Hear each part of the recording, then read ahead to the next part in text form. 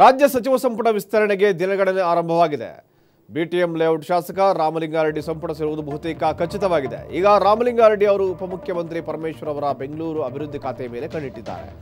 ಆದರೆ ಪರಮೇಶ್ವರ್ ಬಿಡಬೇಕಲ್ಲ, ಯಾವುದೇ ಕಾರಣಕ್ಕೂ ಖಾತೆ ಬಿಟ್ಟುಕೊಡೋದಿಲ್ಲ ಅಂತ ಅವರು ಕೂತಿದ್ದಾರೆ.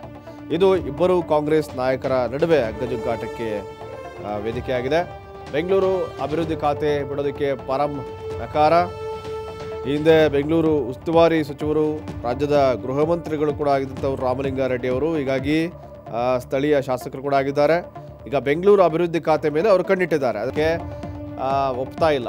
ಬೇಕಾದ್ರೆ ಗೃಹ ಖಾತೆ ಬೇಕಾದ್ರೆ ಬಿಡೋದಕ್ಕೆ ರೆಡಿ ಇದ್ದಾರೆ ಹೊರತು ಬೆಂಗಳೂರು ಅಭಿವೃದ್ಧಿ ಖಾತೆಯನ್ನು ಬಿಡೋದಕ್ಕೆ ಪರಮೇಶ್ವರ್ ರೆಡಿ ಇಲ್ಲ ಅಂತ ಹೇಳಲಾಗ್ತಾ ಇದೆ.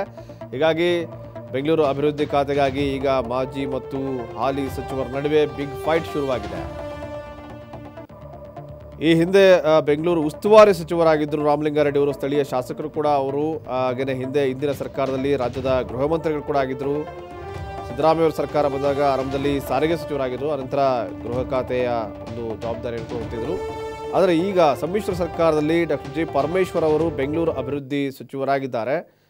ಸ್ಥಳೀಯ ಶಾಸಕರು ಆಗಿರುವಂಥ ಹಿರಿಯ ಕಾಂಗ್ರೆಸ್ ನಾಯಕರಾಗಿರುವಂಥ ರಾಮಲಿಂಗ ರೆಡ್ಡಿ ಅವರು ಈಗ ಸಂಪುಟ ವಿಸ್ತರಣೆ ಸಂದರ್ಭದಲ್ಲಿ, ಸಂಪುಟ ಸೇರುವಂಥ ಸಂದರ್ಭದಲ್ಲಿ ತಮಗೆ ಬೆಂಗಳೂರು ಅಭಿವೃದ್ಧಿ ಖಾತೆನೇ ಬೇಕು ಅಂತೇಳಿ ಪಟ್ಟನ್ನು ಹಿಡಿದಿದ್ದಾರಂತೆ. ಇದರಿಂದ ಈಗ ಪರಮೇಶ್ವರ್ ಅವರಿಗೆ ಒಂದು ರೀತಿ ಇಕ್ಕಟ್ಟಿಗೆ ಸಿಲುಕಿದ್ದಾರೆ. ಸ್ಥಳೀಯ ಶಾಸಕರು ಆಗಿದ್ದಾರೆ ಮತ್ತು ಹಿರಿಯ ಕಾಂಗ್ರೆಸ್ ನಾಯಕರು ಕೂಡ ಆಗಿದ್ದಾರೆ ರಾಮಲಿಂಗ ರೆಡ್ಡಿ ಅವರು.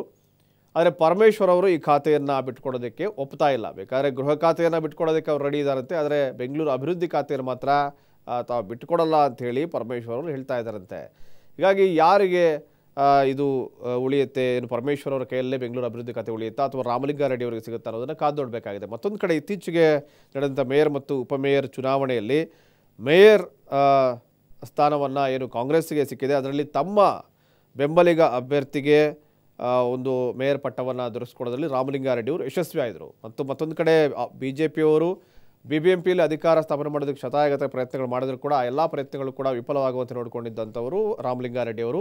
ತಮ್ಮ ಬೆಂಬಲಿಗ ಅಭ್ಯರ್ಥಿ ಮೇಯರ್ ಆಗೋ ನಿಟ್ಟಿನಲ್ಲಿ ಅವರು ಸಕ್ಸಸ್ ಕೂಡ ಆಗಿದ್ದಾರೆ. ಹೀಗಾಗಿ ರಾಮಲಿಂಗ ರೆಡ್ಡಿ ಅವರು ಒಂದು ಕೈ ಮೇಲುಗೆಯನ್ನು ಸಾಧಿಸಿದ್ದಾರೆ. ಬೆಂಗಳೂರಿನಲ್ಲಿ ಪ್ರಭಾವಿ ಕಾಂಗ್ರೆಸ್ ನಾಯಕರು ಕೂಡ ಆಗಿದ್ದಾರೆ ರಾಮಲಿಂಗ ರೆಡ್ಡಿ ಅವರು. ಇದರಿಂದಾಗಿ ಈಗ ಸಂಪುಟ ವಿಸ್ತರಣೆಯ ಸಂದರ್ಭದಲ್ಲಿ ಬೆಂಗಳೂರು ಅಭಿವೃದ್ಧಿ ಖಾತೆನೇ ಬೇಕು ಅಂತೇಳಿ ರಾಮಲಿಂಗ ರೆಡ್ಡಿ ಅವರು ಪಟ್ಟನ್ನು ಹಿಡಿದಿದ್ದಾರೆ. ಆದರೆ ಅದಕ್ಕೆ ಪರಮೇಶ್ವರ್ ಅವರು ಒಪ್ತಾ ಇಲ್ಲ.